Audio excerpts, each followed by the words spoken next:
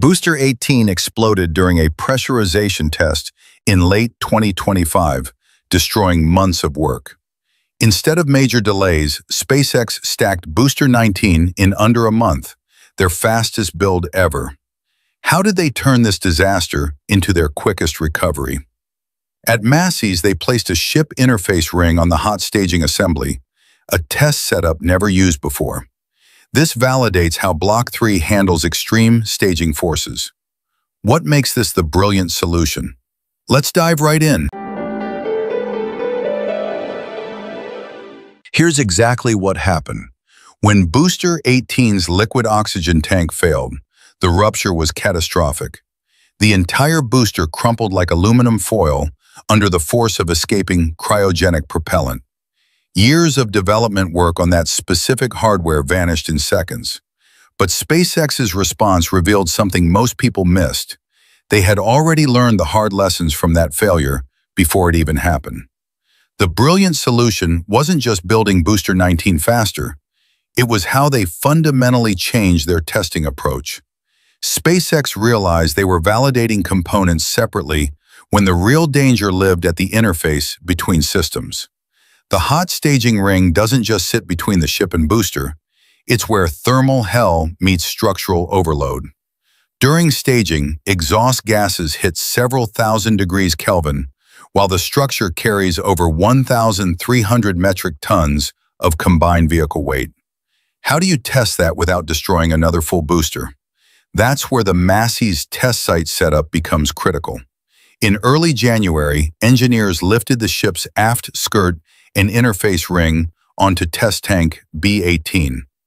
This created something SpaceX had never built before, a physical simulation of the exact connection point between stages without risking a complete vehicle. The hot staging assembly sits below, the ship interface sits above, and between them is the most stressed junction in the entire rocket. Can you see why this matters now? This test configuration does what traditional component testing cannot. When you pressurize the tanks and fire engines in this setup, the forces flow through the exact same load paths they would during an actual flight. The thermal expansion happens in the same direction. The vibration modes match real staging conditions. SpaceX isn't guessing anymore about how these systems interact. They're measuring it directly. What they're discovering is reshaping Block 3 entirely. Block 3 isn't just a version number. It represents the first Starship configuration where hot staging becomes standard operating procedure instead of an experimental technique. Earlier flights treated the hot staging ring as disposable hardware, something to jettison after separation to save weight. That approach worked for testing, but created complexity SpaceX didn't want long-term. Block 3 makes the hot staging ring permanent structural architecture, and that decision changes everything downstream. The reason comes down to Raptor 3 engines. Each Raptor 3 generates roughly 280 metric tons of thrust at sea level, compared to 235 metric tons from Raptor 2. Multiply that across 33 engines on the booster, and you're adding over 1,500 metric tons of extra thrust at liftoff. More thrust means higher acceleration, which means stronger forces trying to tear the ship away from the booster during staging. The old interface design couldn't handle that reliably. How much margin did SpaceX really have before something failed catastrophically during a launch? Not enough, apparently. The Booster 18 explosion proved their testing protocols needed refinement. But here's what makes SpaceX different. They don't just fix the immediate problem. They redesign the entire validation process to prevent similar failures across all future vehicles. The Massey's test setup represents that philosophy in action. Instead of building Booster 19 and hoping it survives pressurization, they're validating the most critical structural interfaces first using dedicated test hardware. This approach costs time up front, but saves months on the back end. Booster 19 was stacked in under a month. Genuinely impressive speed. But stacking is the easy part. The booster still needs cryogenic proof testing, where tanks get filled with super cold propellant to verify nothing leaks, cracks, or buckles. Then comes the static fire with all 33 Raptors lighting simultaneously on the pad. Only after both tests succeed does the booster get cleared for flight. How many issues will they discover during those tests that would have destroyed Booster 19 if they'd rushed ahead? Ship 39 faces similar scrutiny. As the first Block 3 ship, it includes revised exhaust flow paths in the engine bay and upgraded thermal protection around the aft section where hot staging exhaust hammers the structure. These changes look minor on paper, but require extensive validation. The ship will undergo cryogenic proof testing on a thrust simulator stand that applies mechanical loads matching what happens when engines fire. Following that, engineers install the Raptor engines and conduct static fire tests. Each step confirms the hardware performs as designed under real operational stress. This is why Flight 12 keeps slipping. The vehicle exists. Booster 19 and Ship 39 are both stacked. But system-level validation continues because SpaceX refuses to fly hardware that hasn't been thoroughly wrung out. After individual testing completes, they'll stack the full vehicle at the orbital launch mount. Then comes the wet dress rehearsal, where the rocket gets fully fueled without ignition to verify ground systems, propellant flow, and countdown procedures all work correctly. Only after everything checks out does a launch attempt become possible. Current timelines suggest February is optimistic and March more realistic. But here's what matters. When Flight 12 finally launches, it won't be another test flight with fingers crossed. It'll be the validation of a production-ready design that SpaceX can build repeatedly. Block 3 represents the transition from testing Starship to operating Starship. And that difference defines SpaceX's entire 2026 strategy. The company flew Starship 5 times in 2025. For 2026, internal targets call for at least 10 launches, possibly pushing toward 12 if testing goes smoothly. That would mean roughly 1 Starship launch per month once Block 3 vehicles are validated. Can you appreciate how insane that cadence is for a rocket this size? Starship stands 120 meters tall and generates more thrust than the Saturn V. No vehicle this powerful has ever flown monthly before. And Starship is only part of SpaceX's 2026 launch manifest. The company conducted about 155 orbital launches in 2025, almost entirely Falcon 9 missions.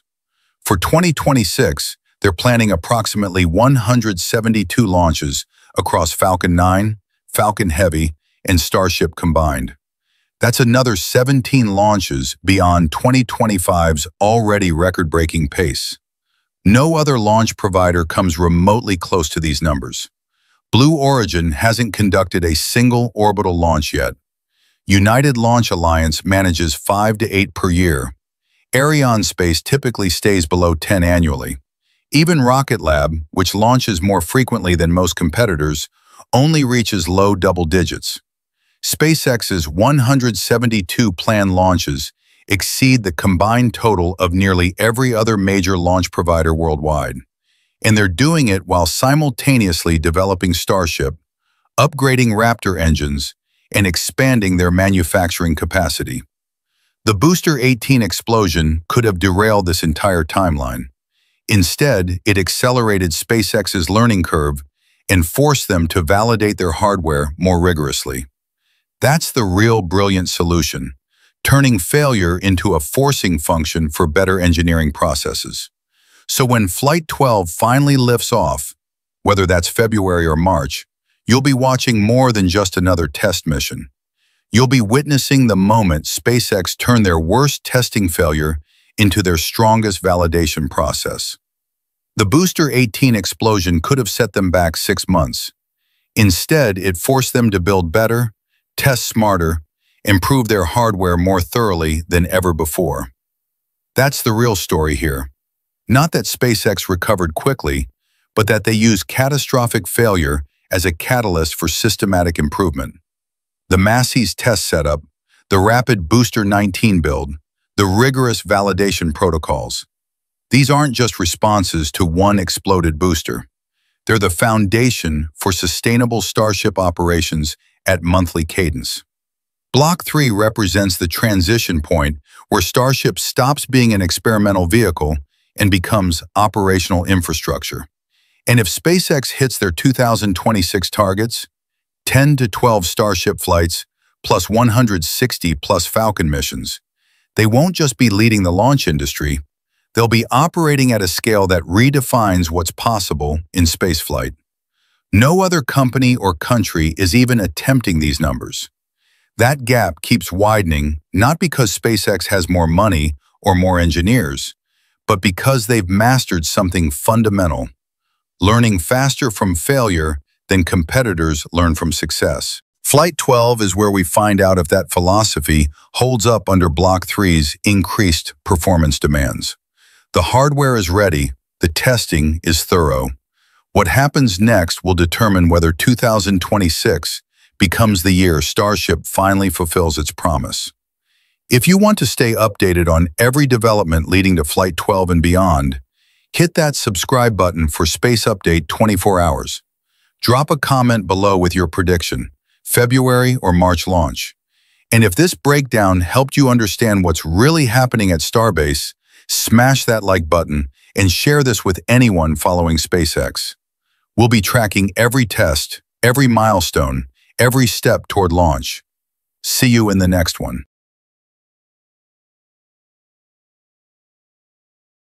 SpaceX is launching Starship Flight 12 this month. Booster 19 and Ship 39 are nearly ready, and the timeline perfectly aligns with Artemis 2's February 6 launch window. NASA just rolled back the platforms from their SLS rocket, signaling they're moving forward despite unresolved heat shield issues from Artemis 1. But here's the critical question. Which mission actually matters more for humanity's return to the moon?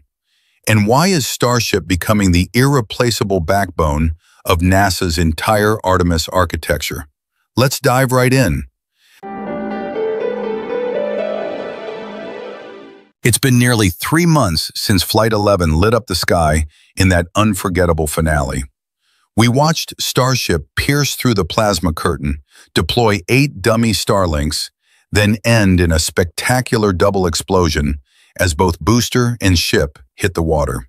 That was October 2025. Since then, Starbase hasn't slept. Ship 39 was fully stacked back in November, sitting in Mega Bay 2 like a coiled spring, ready to launch. But then came the Booster 18 incident, a LOX tank rupture that sent shockwaves through SpaceX's timeline. The suspected culprit? The COPV bottles, those composite